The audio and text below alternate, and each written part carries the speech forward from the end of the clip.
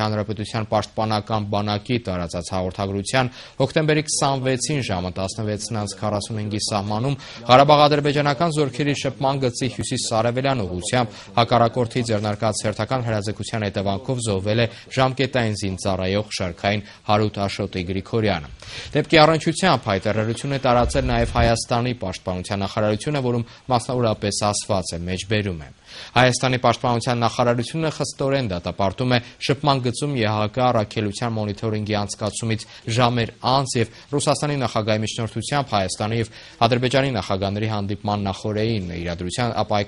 ապակայունացման ադրբեջանական հերթական քայլը։ Պաշտպանության նախարարությունը խորապես ցավակցում է Հարութ Գրիգորյանի հարազատներին եւ հայտարարում, որ Ադրբեջանի զինված ուժերի նման սադրանքների հետևանքների ամբողջ պատասխանատվությունը ընկնում է ադրբեջանական կողմի վրա, մեջբերման ավարտը։